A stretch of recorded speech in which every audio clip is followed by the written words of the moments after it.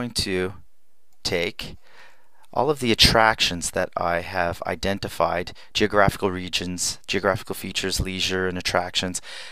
I made a legend for those. Now I'm not going to retype this here in this video. What I'm going to do is I'm just going to go to my original pamphlet and copy that text. So let me take my text tool and just click and copy this. There's my first column. Edit, copy. Go back over here. So my text is now in my clipboard waiting to be pasted somewhere. I switch here to my text tool. I'm already on my text tool. This time I'm going to make a text box. I click down with the text tool and drag, and it makes a text box, and the cursor is blinking there waiting for me to paste my text. So I go edit, paste.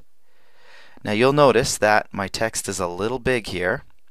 So I'll tell you what I'm going to do. I'm going to click my cursor inside this text box, and to make sure I select all the text, even the text that's not showing, that's outside of the bounded area of the box, I'm going to go to the select menu and choose all. Shortcut is Command A. There we go. It selected all of the text, and I'm going to reduce the font size to say 8, and it seems to have fit everything except one piece right there. And let me stretch the bounding box a little further here. There we go. You see that last bit of text appeared. Go back to my move tool, move this up a bit. Perfect. Come back over here. I have a second column of text, and I click down and drag, and I copy. Come back over here and draw a second text box. Paste. Let me click my cursor anywhere in that text box and go select all and reduce the font size to say 8. Okay, back to my move tool, and there we go. We have my legend. You'll notice over here that I typed in, like, especially here in this small area of Montreal, I had 12, 13, 14 all together. And if you go to the legend, you'll notice that under leisure, expectations, the restaurant, which is in Old Montreal, I tagged it with a 12, but if you look at attractions, Old Montreal Pointe-à-Calière Museum, it is also near expectation, so I tagged it with 12 as well. So that way we're economizing a bit on space. Of course, what remains to be done is to put a title in my map. So let me come over here and do that now. If I click and drag and make a text box, and I type, take my caps off, type Greater Montreal, and I'm going to hit the carriage return, the enter key, area map, so I'm on the second line. I'm going to block all of this in. I'm going to blow it up a bit. 24 looks good.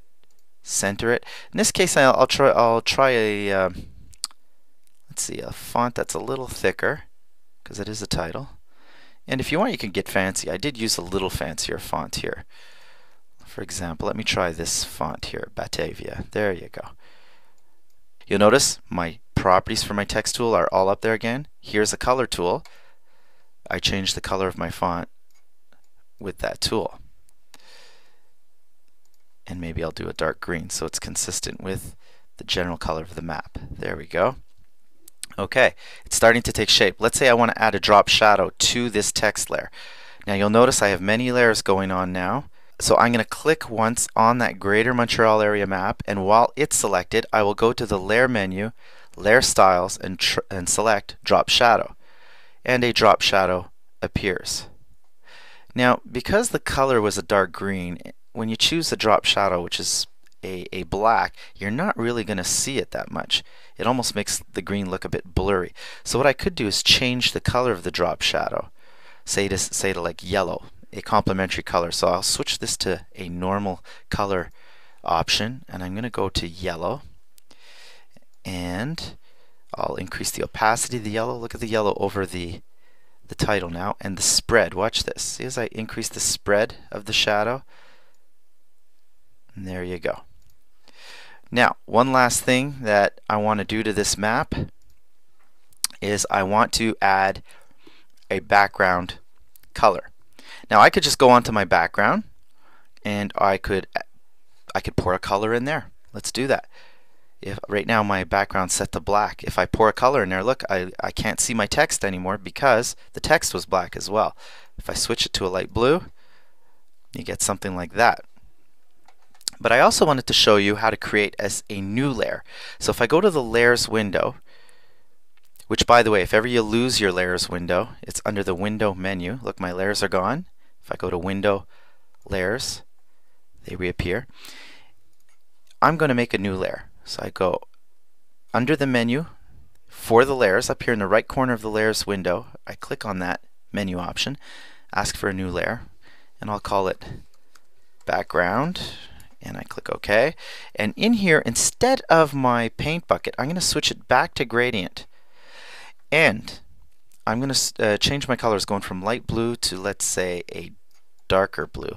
The gradient will create a pattern. You can see a sample up here going from light blue to dark blue. So now if I stretch a line going from top to bottom, then the pattern of shifting in the color will, going from light blue to dark blue, will spread across, will be distributed across that area.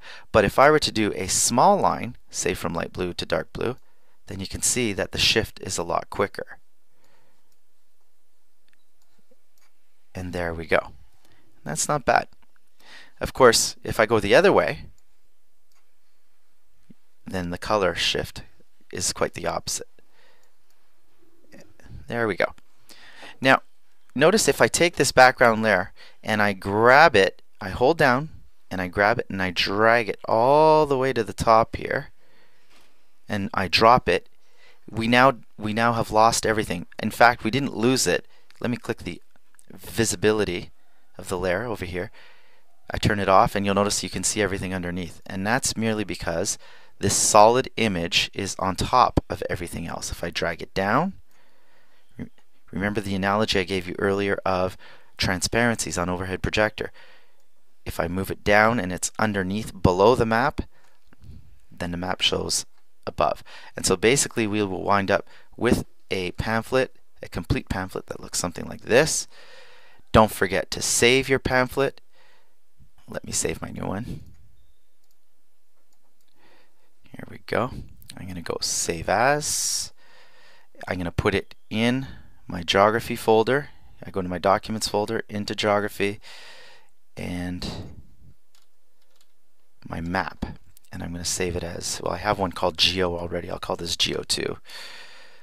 And I'm going to save it as a Photoshop document. By saving it as a Photoshop document, I keep all of my layers. But I'm also going to save a JPEG version. So the Photoshop version, I'll be able to come back and modify, manipulate any of the layers, change text if I made a spelling mistake, so on and so forth. But I'll also save a JPEG version. If this is my final version and I decide eventually, well, yeah, this is what I'm going to use on my pamphlet, the JPEG version will crunch all those layers into one single layer. So it's one single image. So let me close this now. And I'm going to go to Open. And here's the JPEG version. Look, I'll open that up and you'll notice over here in layers, there is only one layer now. So I could insert that into Word as one solid image and it will form the back area of the pamphlet, which will be the map and its legend.